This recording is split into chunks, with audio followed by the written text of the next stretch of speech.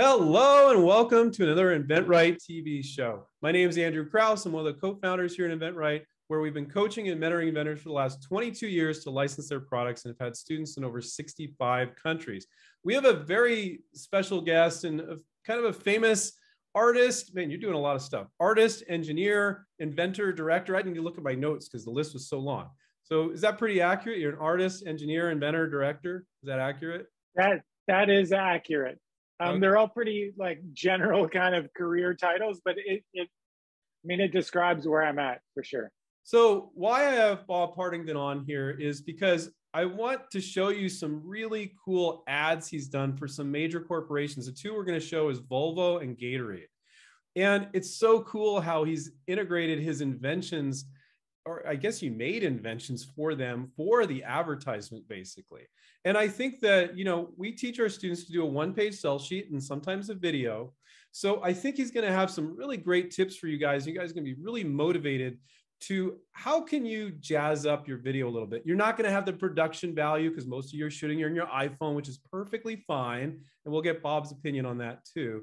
But how can you do your best and kind of jazz it up a little bit, make it just that much more fun and intriguing so you can license your products? So Bob, is that pretty accurate what you're doing? I mean, you're doing these cool ads with these cool inventions. With Gatorade, you have the world's largest treadmill. With Volvo, we'll take a look at that in a minute. Maybe we'll do Gatorade first.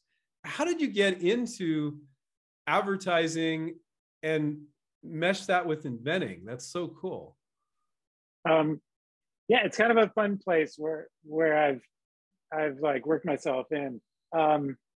I have a background of engineering and fine art, and I was doing these big mechanical sculptures in sort of the art setting, but they kind of lived and died in that. So I ended up I was fabricating some things for some like commercial ad stuff and then ended up directing.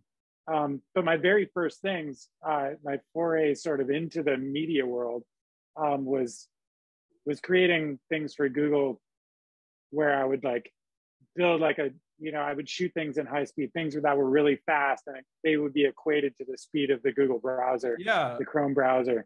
Yeah, anyway, so that started this sort of very like practical, inventive builds that clients would come to me for, and sort of wrap a brand around these really fun inventive things. You get paid for it too, I'm assuming.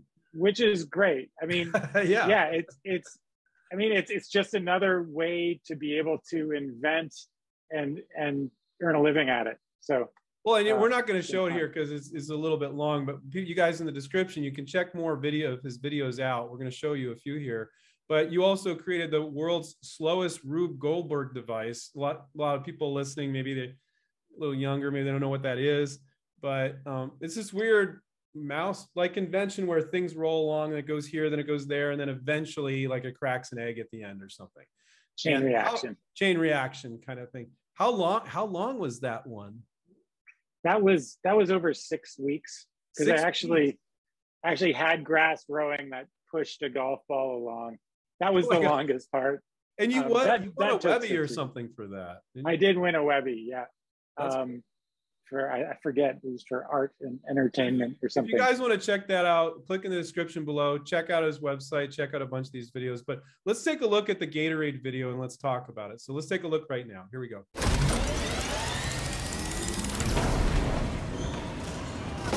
It's not how much you sweat. It's how much you make your opponent sweat.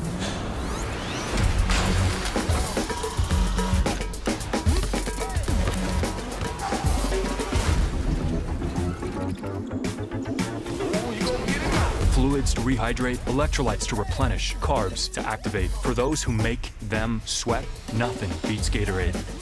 Okay, we're back. Well, that was cool. That doesn't look like something that was easy to create. I mean, that must have cost a few bucks to make that sucker.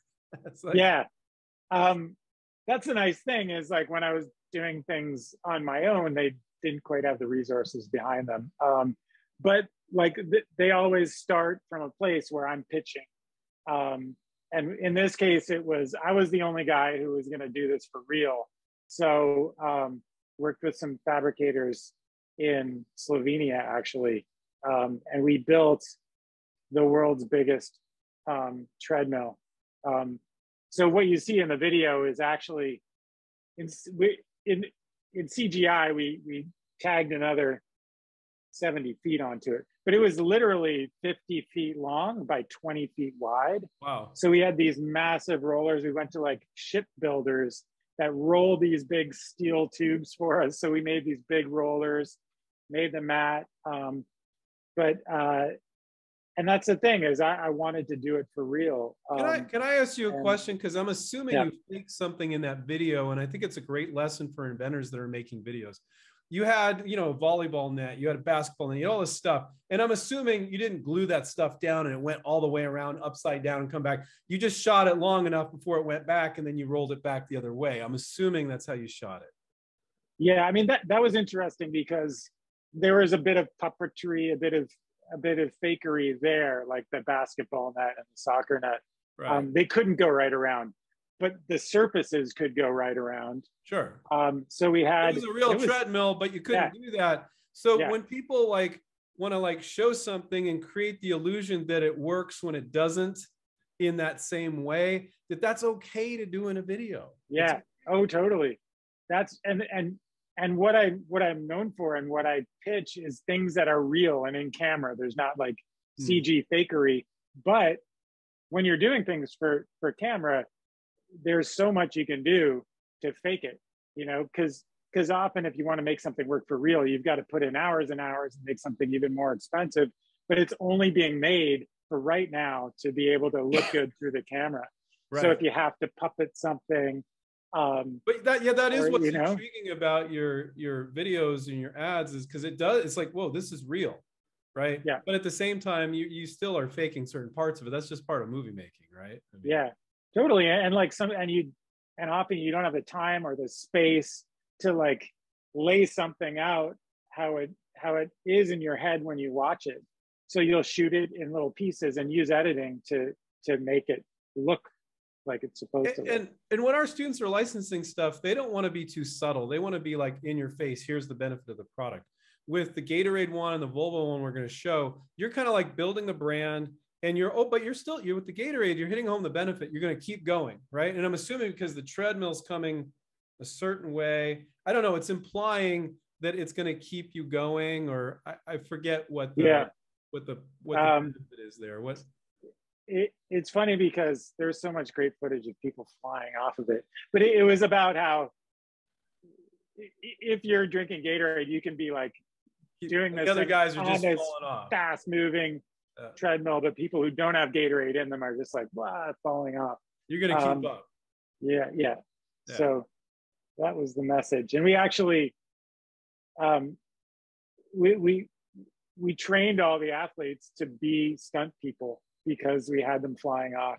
So we sent them all this stunt training, so they were certified to do that. But yeah, you're right. It's there are things you can do because you don't have all the time in the world or the money in the world to actually make things fold up and tuck around and do everything you want, but you can make it look that way, right, to camera, whether it's with an iPhone or with a fancy video camera. Well, let's take a look at the Volvo video because this one's really cool.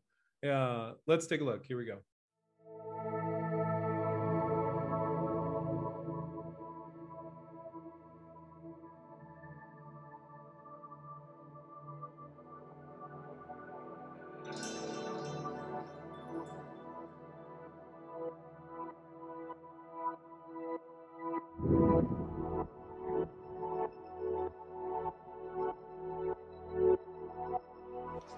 This specially developed peristaltic system was developed to capture energy from cars on the road using only hydraulic power.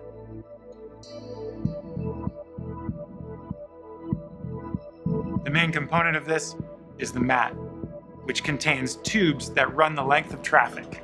The tubes are full of water, and when the car drives over top of the mat, it compresses the tubes, and the forward momentum of the car drives the water through the tubes and into our roadside system that takes hydraulic power and turns that energy into electrical energy.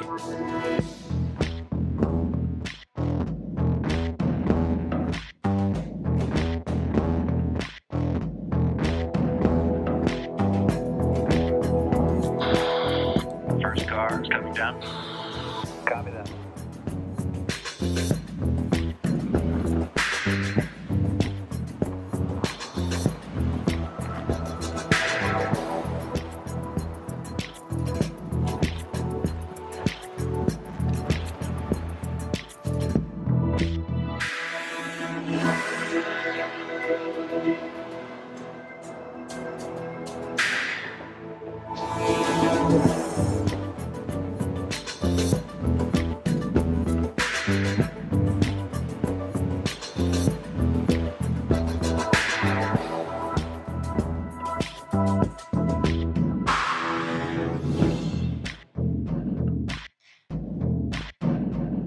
Okay, we're back.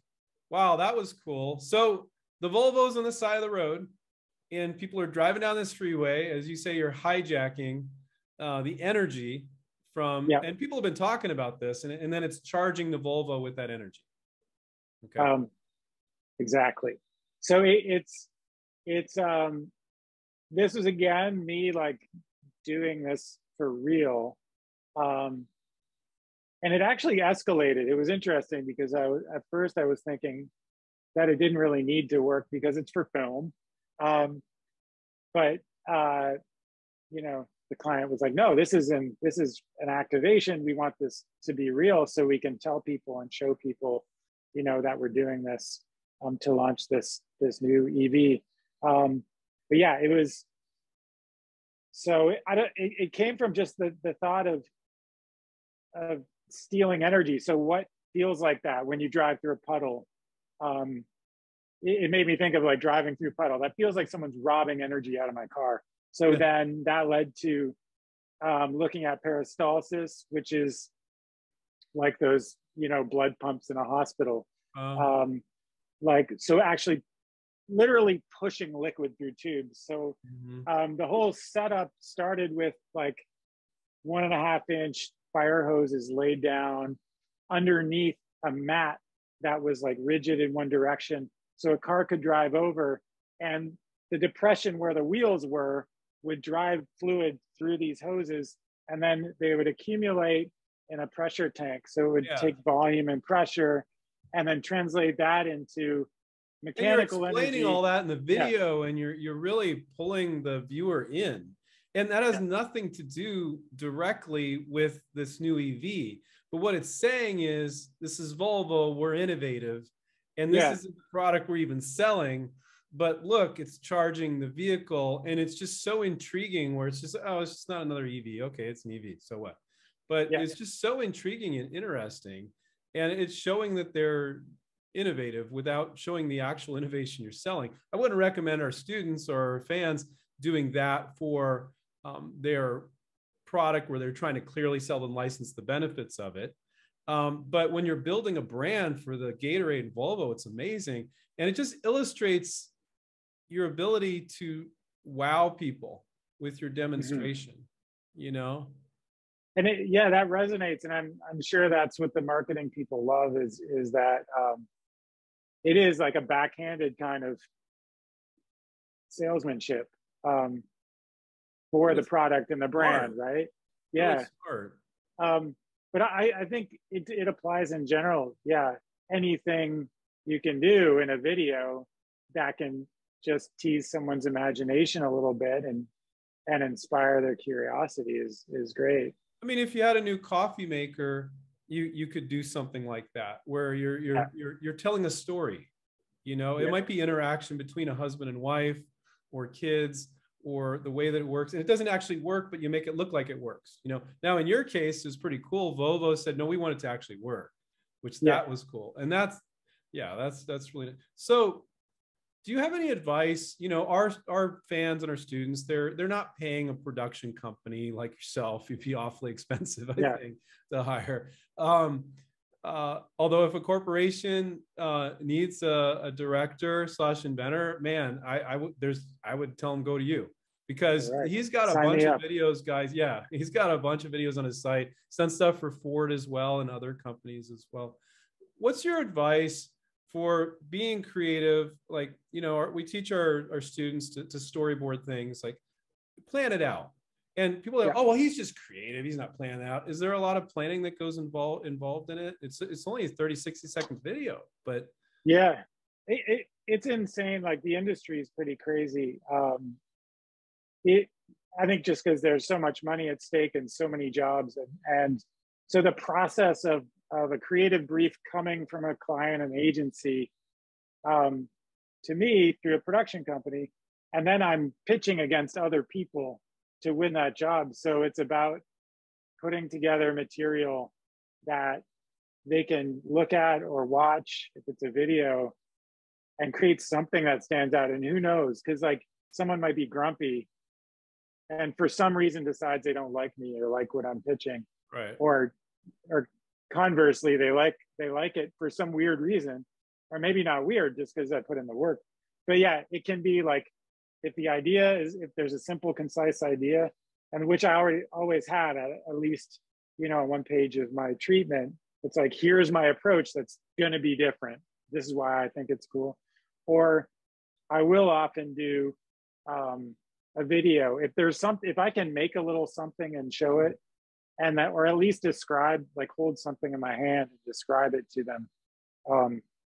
Like I did years ago, I did a thing for Google Maps, and they wanted to do sort of a marble game, like a Swedish marble game, as an illustration of Google Maps. And so I just had a little box. I grabbed a little box, made a video. I was like, I like that idea, but I'm going to do it in 3D. I'm going to do it on a cube, on a 6-sided cube, and I'm going to put the cube on a gimbal. So it's going to be this giant marble game, and we're going to shoot that. And everyone loved it. And I just used a little box. You know, I think the equivalent for our followers and our students is, you know, let's say you got a new coffee machine. You were talking about actually getting physical with it, getting on video and showing them, hey, I'm going to do this or that. And so would you recommend, if people are shooting something, let's say in the kitchen, I'm just using that as an example, and they're using a kitchen gadget or coffee maker, like move it around and then visualize, like, oh, the camera would be looking at this. Okay. And then draw it on a little storyboard, you know, on a piece of paper. Okay. Scene 1, scene 2. Actually, that's good advice. Actually playing with the device, thinking about it, or maybe just shooting a real crude one first. And well, okay, no, I think I'll shorten that up. Because I think you have a very good sense of how long each scene should be, but people that have never really shot a lot of video before, they may not. So they might want to shoot it and go, oh, I should shorten that up and try it again. Would that work? Oh yeah. I do a lot of playing around. I always on my, I don't own a camera beyond my phone. So I'll do, sometimes storyboarding it out is great, because then you can think about like how you want to show something, whether it's on a table or you're holding it or whatever, then you can plan out the shots. But I always have like a piece of foam core in the garage or something, so I can put a white background, or I'll often like put a piece of tape on my phone and like stick a wire on it or something. And maybe, you know, if you're like, often you can do a POV thing with your camera where, like, if you want to show, if I'm drinking something, I could like wire the camera right here so it's stuck to the thing I'm drinking, and you get a really cool shot of like a POV. So there's like a lot of fun little tricks you can do, like to attach your camera to things. But it's cool to plan it out and have, you know, at least 1 or 2 things that are gonna like be a little different, right? Well, and you guys should really go to his site and look at the other videos he's done to get inspiration, because they are very inspiring. And I'm going to quote one example, like, we're not going to show this video, but you can watch it on his site with Ford. And you did an ad basically showing that their car could go 300 miles now, the electric vehicle, right? Which, you know, to me, I'm big on efficiency, that I geek out on that, but most people, it's not that exciting. But so what he did, guys, he had a freaking rocket to the advertisement. And he turned what I think it could have been an incredibly boring advertisement to being very intriguing. I was kind of on my seat the first time I watched it. I was like, what's going to happen? What's going to happen? And that's my another question for you.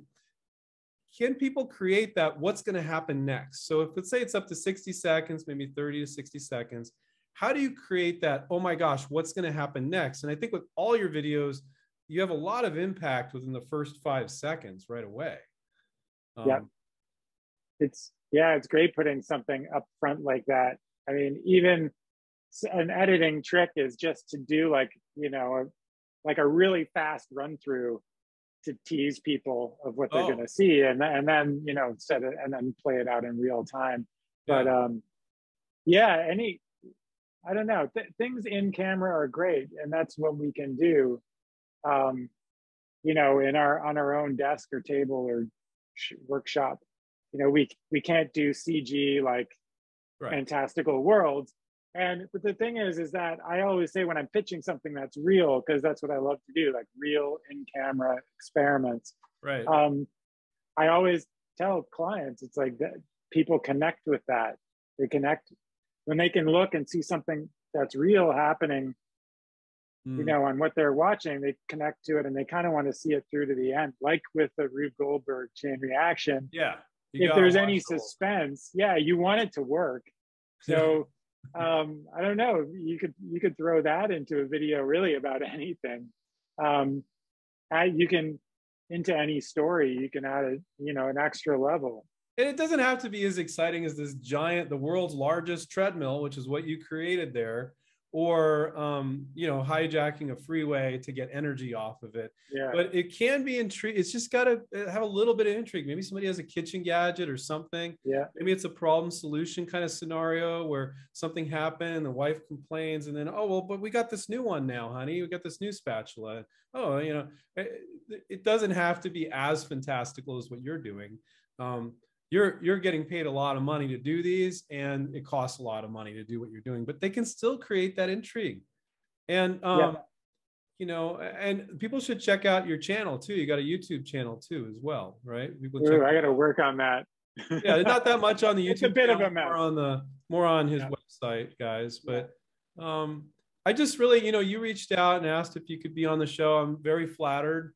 I think just by them watching these videos, it's going to inspire them.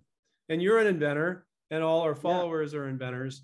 So it's just inspirational to see somebody fusing advertising with invention. And it's just really cool. I've never seen anything like it. And I'm so glad that you reached out and said you wanted to be on the show. Oh yeah, well, it's great. I love your show, and I love the inspiration it brings.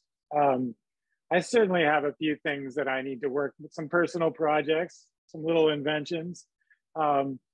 But that I can hopefully develop into something more.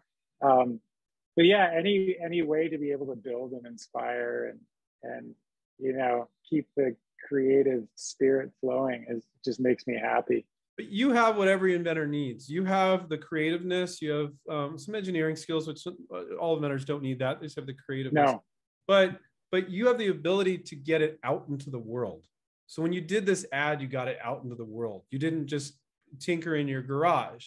So the combination of art, being an artist, you're a marketer too. You didn't put marketer in there. You said director. You're a marketer, and most engineers and artists don't have good marketing skills, but you do. So for those people that are engineers or artists, and they see like, oh, I need to add that marketing. I need to think about selling benefits.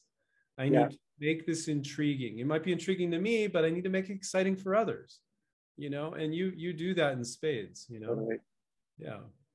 And then with my personal projects, I need to follow that, because I do have things that, you know, I should license.